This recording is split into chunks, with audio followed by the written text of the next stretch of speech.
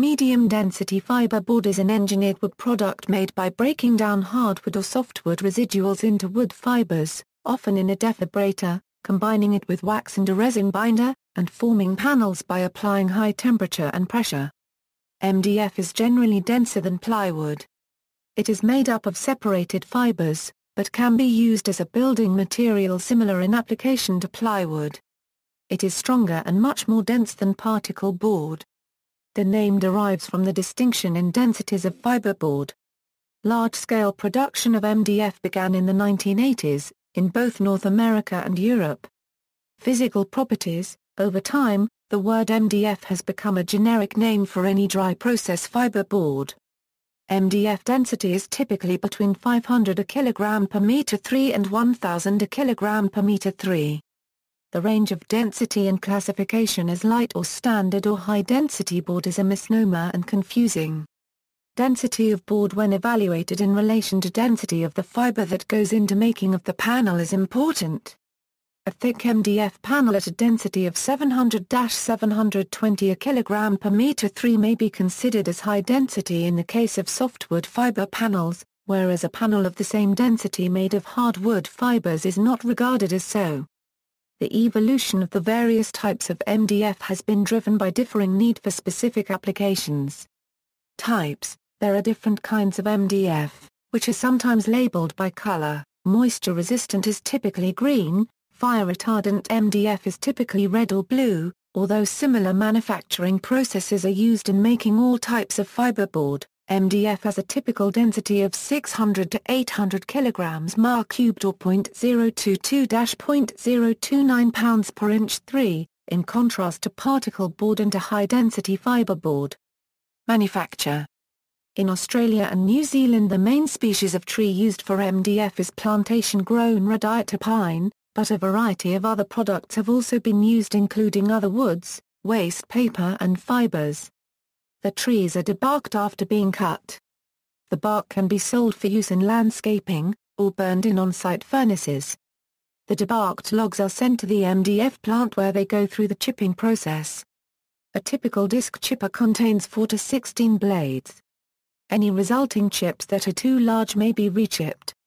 Undersized chips may be used as fuel. The chips are then washed and checked for defects.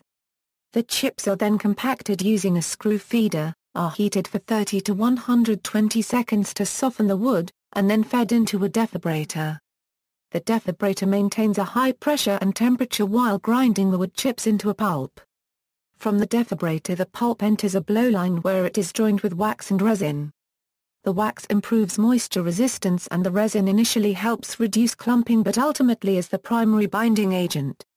The material dries quickly when it enters an expansion chamber and expands into a fine, fluffy and lightweight fiber that is stored until needed at the forming line.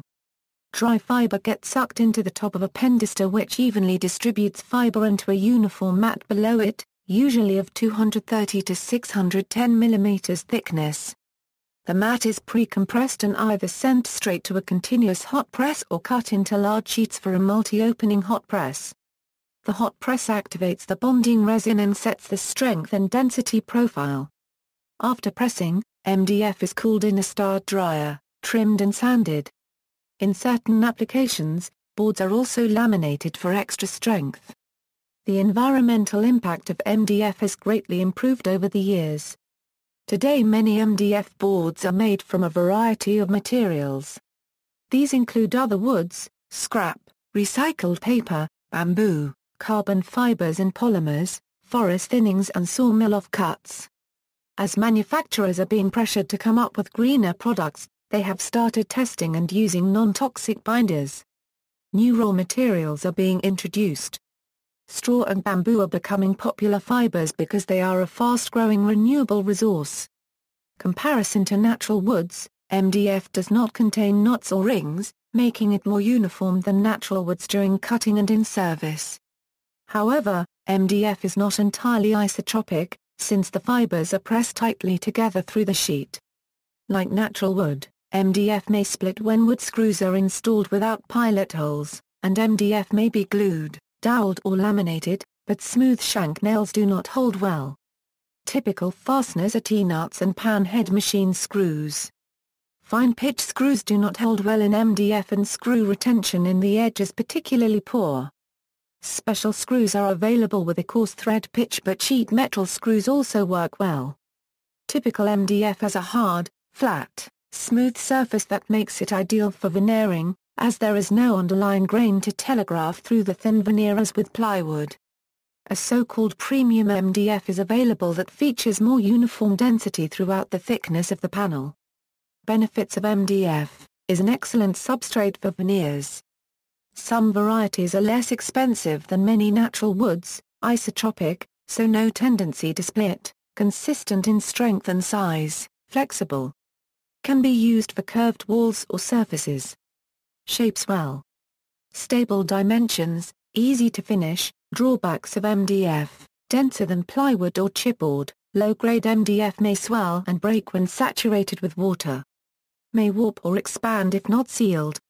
Contains urea formaldehyde, which is a probable carcinogen and may cause allergy, eye and lung irritation when cutting and sanding. Dulls blades more quickly than many woods. Though it does not have a grain in the plane of the board, it does have one into the board. Screwing into the edge of a board will generally cause it to split in a fashion similar to delaminating. Subject to significant shrinkage in low humidity environments. Trim comes pre-primed, but this is insufficient for fine finish painting. Painting with latex paints is difficult due to rapid water absorption. Most finishes appear uneven and nail holes tend to pucker. Applications: MDF is often used in school projects because of its flexibility. It is also often used in loudspeaker enclosures, due to its increased weight and rigidity over normal plywood. Slat wall panels made from MDF are used in the shop fitting industry. Safety concerns: when MDF is cut, a large quantity of dust particles are released into the air. It is important that a respirator be worn and the material be cut in a controlled and ventilated environment. It is a good practice to seal the exposed edges to limit the emissions from the binders contained in this material. Formaldehyde resins are commonly used to bind the fibres in MDF together, and testing has consistently revealed that MDF products emit free formaldehyde and other volatile organic compounds that pose health risks at concentrations considered unsafe, for at least several months after manufacture. Urea formaldehyde is always being slowly released from the edges and surface of MDF. When painting, it is a good idea to coat all sides of the finished piece in order to seal in the free formaldehyde. Wax and oil finishes may be used as finishes, but they are less effective at sealing in the free formaldehyde. Whether these constant emissions of formaldehyde reach harmful levels in real-world environments is not yet fully determined. The primary concern is for the industries using formaldehyde. As far back as 1987, the US EPA classified it as a probable human carcinogen, and after more studies the WHO International Agency for Research on Cancer, in 1995, also classified it as a probable human carcinogen. Further information and evaluation of all known data led the IARC to reclassify formaldehyde as a known human carcinogen associated with nasal sinus cancer and nasopharyngeal cancer, and possibly with leukemia in June 2004. Veneered Mdf. Veneered Mdf provides many of the advantages of MDF with a decorative wood veneer surface layer. In modern construction, spurred by the high costs of hardwoods, manufacturers have been adopting this approach to achieve a high-quality finishing wrap covering over a standard MDF board. One common type of veneered MDF uses oak veneer. Making veneered MDF is a complex procedure which involves taking an extremely thin slice of hardwood and then through high-pressure and stretching methods wrapping them around the profiled MDF boards. This is only possible with very simple profiles because otherwise when the thin wood layer has dried out, it will break at the point of bends and angles. See also, fibreboard, hardboard, particle board, oriented strand board, plywood, solid wood. References. Reference sources: ASTM D5651-95A, 2008, Standard Test Method for Surface Bond Strength of Wood-Base Fiber and Particle Panel Materials, Lignocellulosic Composites, Medium Density Fiber Board by Design Technology Department, Spence. William P. The Home Carpenters and Woodworkers Repair Manual. New York, Sterling. ISBN 1-4027-1055-0. External links, Composite Panel Association, MDF, http, www.midite-europe.com, European Panel Federation, MDF, prowoodworkingtips.com, a video podcast from podcastschool.net. Wood dust, dangers of exposure to wood dust, including MDF dust. 1. Exim Corp India Private Ltd, Formaldehyde. An Introduction to Indoor Air Quality, Formaldehyde, the medium-density fiberboard's homepage, Green Panel Max MDF board.